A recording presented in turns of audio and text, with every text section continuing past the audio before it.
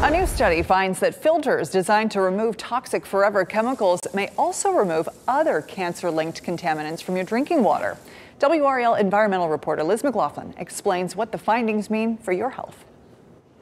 PFAS, often called forever chemicals, are man-made compounds found in everyday products and firefighting foam. They build up in the body and the environment and have been linked to serious health problems. A new study shows treatment systems that remove PFAS can also filter out other harmful chemicals.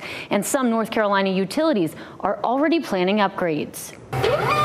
The study by the Environmental Working Group analyzed 19 utilities nationwide that installed advanced treatment systems like granular activated carbon, ion exchange, and reverse osmosis. Researchers found those upgrades lowered PFAS and other pollutants, including disinfection byproducts, chemicals formed when chlorine reacts with organic matter. Some of those byproducts have been linked to cancer, liver damage, and reproductive health risks. PFAS are never detected alone. So when systems are detecting PFAS, they're also detecting other contaminants. Systems require advanced filtration to address that contamination, but those treatment types are effective for many other contaminants as well. Fayetteville's Public Works Commission plans to build a $116 million filtration system in 2026 to remove PFAS. Tests show it could also cut other contaminants. Raleigh Water already meets current PFAS limits, but has set aside $170 million for possible upgrades if rules get stricter.